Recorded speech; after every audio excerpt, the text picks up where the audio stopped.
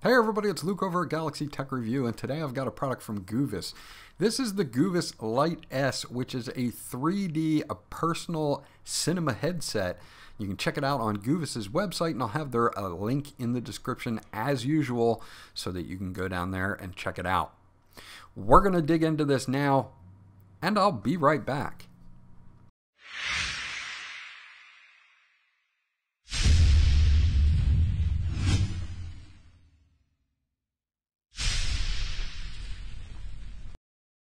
Okay, so let's unbox the Lite S from Goovis. This is not a virtual reality headset.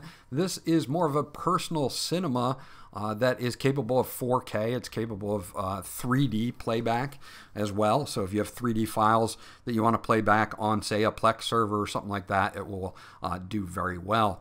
Now, you do have diopter adjustments on the bottom and is for your pupil distance and all of that as well. So you do have all of that on the bottom of the unit. Now the D3 that they sent me, this is a portable media player. It's an Android-based TV box, basically, for portable play, and we'll get into that into the review as well. Now, as far as the headset goes, you can see on the right-hand side I have some specifications here. It's a very lightweight headset. It does have two AMOLED displays that are 1080p per display.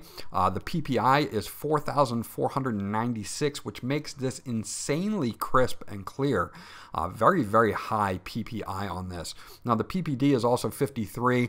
You have that diopter adjustment on the bottom here, and you can see that the IPD is also adjusted there as well. You can push in or out, and then you can dial in as well for clarity. Your IPD will go from 56 millimeters to 72 millimeters, so you can pretty much adjust per eye. Now on the right hand side you have a 3D and a 2D button, so when you're watching 3D movies you can switch that. On the left you have brightness up and down just right on the headset, so that helps pretty quickly when you're viewing media. So what else do they give you in the box here? They do give you a head strap. This is a leather and kind of a stretchy material as well. Super lightweight and very comfortable to wear. I'll show you guys that in just a little bit. They do give you an extension cable here. This is an HDMI to HDMI extension cable. This is for when you want to hook up to something that isn't the media player, the portable media player.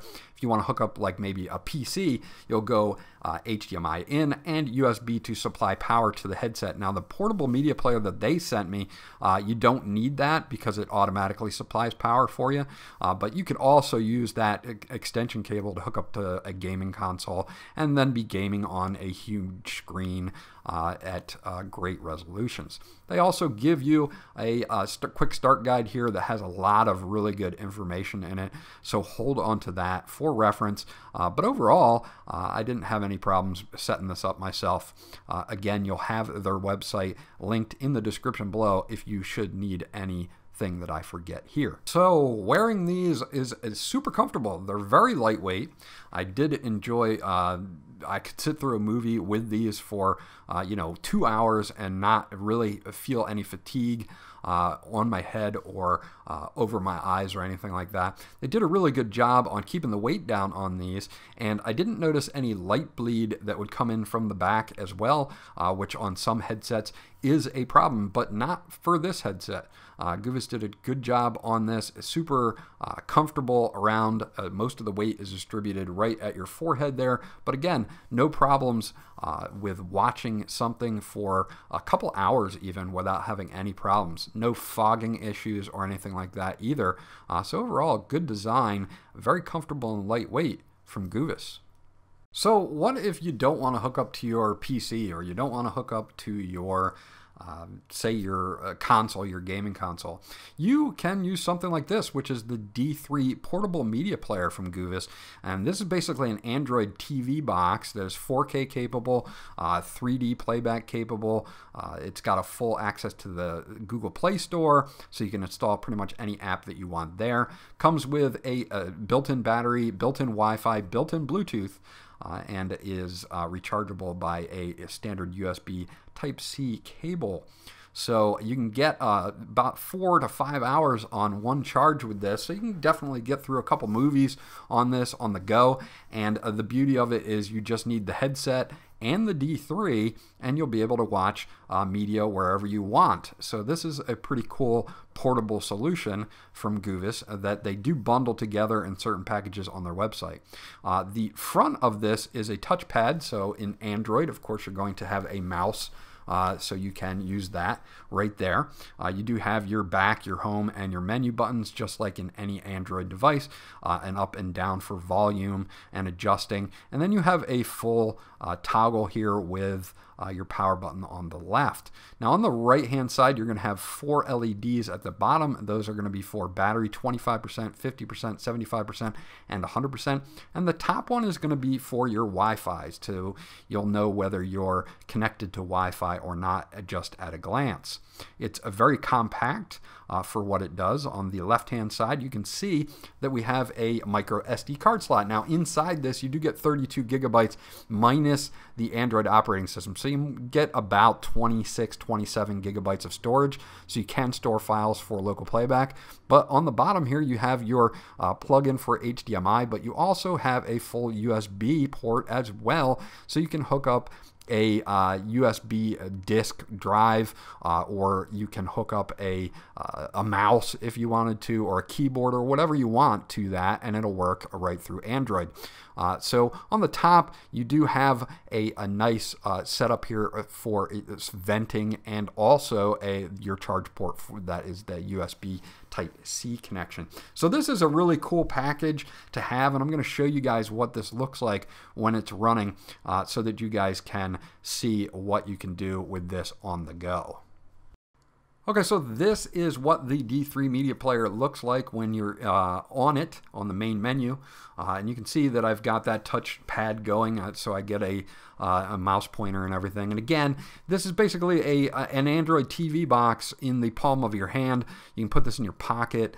It only has one cord that needs to go to it because it supplies power to the headset. So you just have to plug in your HDMI and go. As long as you have a wireless connection, you're good to go. Now this also has Bluetooth in it as well, so you can hook up Bluetooth earbuds, or you can hook up a controller for playing games. And the option to add a Bluetooth controller is awesome because you have full access to the Play Store, so you can put games on this as well. Now looking at the quick settings, we can quickly adjust Wi-Fi, Bluetooth, the touchpad, and the fan speed. There is a little fan in the D3, but it's whisper quiet. I didn't have any problems with that bothering me at all. You can check your internal and external storage here as well. And you can see that I have 7.8% used. I've got about 24 gigabytes of storage left on the device. Now if we go to online video, this will take us by default straight to Netflix, which is a good choice for me since I have Netflix and works very well with this device, giving you full access to Netflix so that you can watch any movie or TV show that you would like to on a gigantic screen, which is, of course, always a bonus. Now, if we do go on to local video, you can check your internal, your TF, which is SD card slot or USB, for local files as well. Now, you can pin apps here, and of course, I pinned the Google Play Store. Since we have a full setup here for the Google Play Store, that means we can install anything that's on the Google Play Store, such as streaming apps, games. Again, with Bluetooth, we can hook up a Bluetooth or a USB controller and play games on a gigantic screen as well. So overall, very, very nice. If we go into more apps, you'll see all the apps that you do have installed, and you can see that I have several apps in this page installed, like Netflix, Plex, which is awesome. I've got a 3D rip of Avengers Endgame that I did on Plex. That's a side-by-side 3D movie, and I watched that in 1080p, and it was excellent. The D3 player had no problems transcoding that file from my Plex server and playing that for me, no problem. So if you are someone who has Plex, this is definitely a bonus as well. Plex is one of those options, especially with this, where you can connect via Wi-Fi pretty much anywhere in the world, watch whatever movies you want to watch. And again, if you have files that are 3D, it'll do side by side, it'll do top over bottom, it will do several different files here, again for 3D movies, which just makes this a really awesome setup for watching that.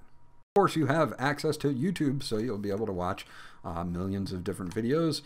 This isn't as crisp as you would notice it on the headset, but it is cool to have access to all the apps that Android will allow you to get on this, and then be able to watch it on a very large screen. So who is this for?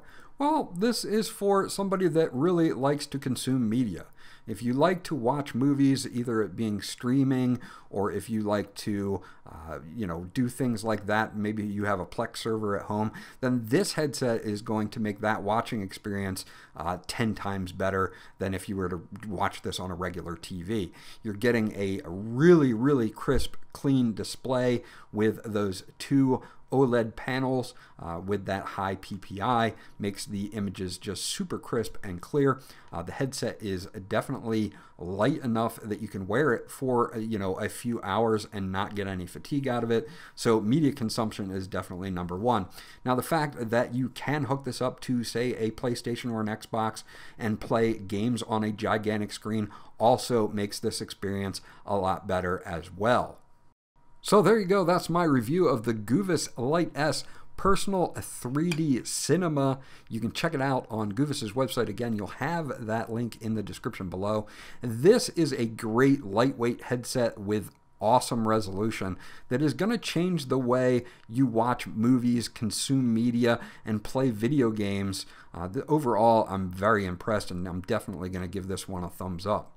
This was Luke from Galaxy Tech Review. If you have any questions or comments about this device, please leave them in the comment section below. I'll get back to you as soon as I possibly can. Remember to like, and if you guys haven't subscribed yet, please do so, because that always helps me out, and I'll check you guys out on the next video.